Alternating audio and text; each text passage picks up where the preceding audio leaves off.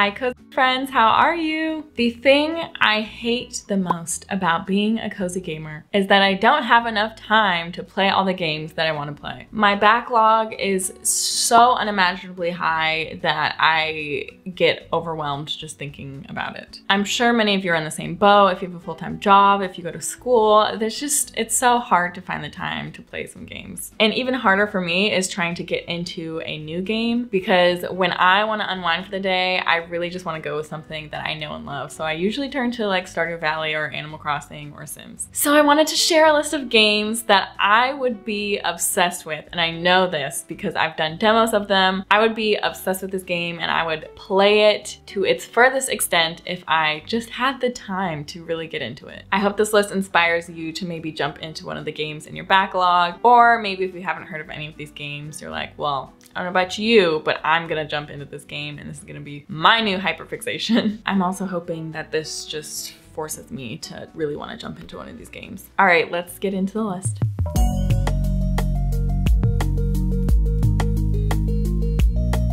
The first is Witchwood. This was such a fun game to demo. It really drew me in both story-wise and game mechanic-wise. I really love the way that you go to different people throughout the forest to get different things from them and kind of the layered tasks that you have to do in order to get through that like level. It's also just such an aesthetically pleasing game. I just know I would be so happy and comforted playing it. Someday soon I hope to put some hours into this game and finally learn the story and kind of the secrets behind the plot line going on here, because it really is an interesting one. Next is Eastward. Eastward is actually the game that we've chosen recently in my Discord's like gaming book club, which kind of seeks to solve the exact issue I've been talking about of not really having the push to try new games in our backlog. I'll talk more about that later. But Eastward is just another aesthetically amazing game. I demoed this as well. I loved it. It's a action RPG adventure game where you're this little girl in this post-apocalyptic world where you have some special powers and you kind of are learning what those are throughout the game. My favorite part of this game is actually the combat, which usually is not the case. I love that you have a little frying pan sometimes that you can hit the little enemies with. I think it is amazing. It's really fun. And there's clearly such a rich story here to uncover. I can't wait to do it when the time comes. The next is Garden Story. I also have a demo of this. You are rebuilding your town as this little grape and you're trying to keep it from this like invasive rot that's coming in. And so you're doing a lot of like combat and also a lot of tasks for villagers. Again, the animation, it's so cute, but in a different way. This is like a very almost like old Pokemon type animation style. And like you're this little grape. Come on.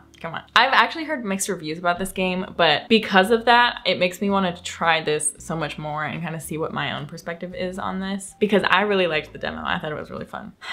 So yet another back into the backlog. The next is Kinseed, and this has been in my backlog for years. I remember when I first started playing Stardew, like hearing rumblings about Kinseed, and I was like, that sounds fun because I love Stardew. I must like this one too. And I never tried it. I have not picked this game up once. It is a sandbox life sim RPG where everybody ages, everybody grows up, ages through their lifetime, even your pets. You also farm, you harvest, you sell crops, so kind of similar to Stardew Valley, and other similar aspects like mining, foraging, things like that. But there are some additional aspects like auctions and like gods that can curse your harvest and things like that. It looks so charming, so cute. I don't know why I haven't tried it. The next is Slime Rancher, and this one, I don't know why.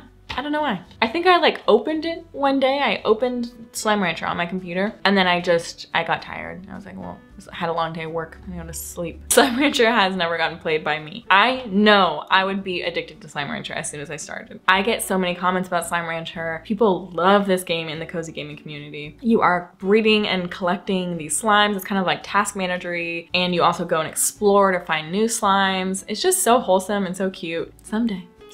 Next is Sunhaven. So I didn't demo this, but I tried this game on Steam. So this is very, very similar to Stardew Valley. Farming, exploring, defending the town against something or other, but very similar to Stardew Valley in a lot of respects, like town businesses and things like that, and villagers to meet and romance. I don't know. I really thought that I would get into this one after stream. I was like, this is a game I'm gonna come back to for sure. And again, I think I just default to Stardew Valley because I know it and love it. But if you love Stardew Valley, I think you would absolutely love this game. Also, I think the characters are way cuter, and I think the like character customization that you can do on yourself is way cuter than Stardew Valley. So if that appeals to you, try it out. The next is Pokemon Arceus. I also didn't demo this. I just tried it on Steam, and I know I would love it. It looks so fun. It's like this open world Pokemon game, totally different from the rest of the Pokemon games, which I know I am not really into the typical Pokemon RPG style. It's just not my thing. But Pokemon Arceus is so different, and there's a lot of like exploring and kind of foraging, but it is the same general Pokemon mechanic of like catching a Pokemon and fighting them and things like that. And I think that is what has deterred me from really getting into it, but I know I would like it. I know I like it, and I've had people tell me that I would like it. Someone needs to bully me into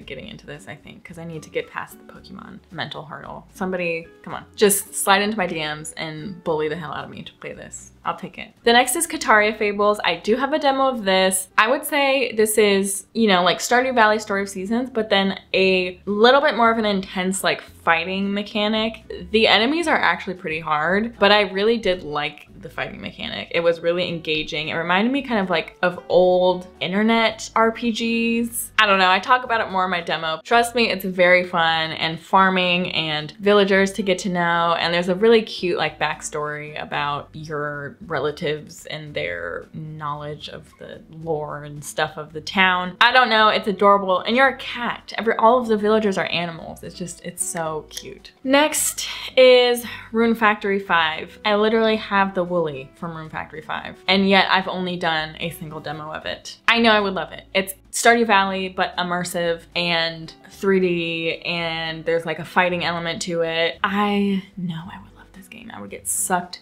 right in. And you would too if you love Stardew Valley, if you love Story of Seasons. The characters have a lot of like depth and backstory to them. The only thing I don't like about this game is that you can't customize your character. You're kind of just set as this specific character because it plays into the storyline. But I do really like when farming sims have kind of a customizability so that you can picture yourself like running off to take care of this farm. But this is like a totally different storyline, so I totally understand and respect that. I might have to put this one at the top of my list just to pay some respect to my little Woolly. The last one is Hakuna of Rice and Ruin. If you can tell, there's kind of a theme in these games, and a lot of them are like farming sims. This is another like adventure farming sim. This one is a little bit more combat heavy, so I think that is what has deterred me from really trying it out. But I've again heard so many good things from people in the cozy gaming community, so I just know if I gave it a shot, I would love it. Those are all of the games. There's so many on this list, but there's also so many more in my backlog that